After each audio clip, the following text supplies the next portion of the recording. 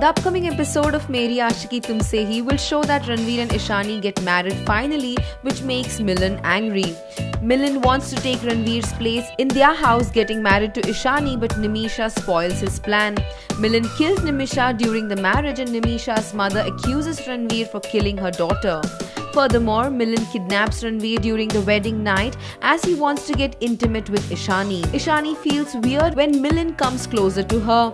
Ishani finds difficult in identifying Milind as he looks similar to Ranveer. However, Milind's plans get spoiled by Ishani's cousin who keeps alarm and Papad in Ishani and Ranveer's room.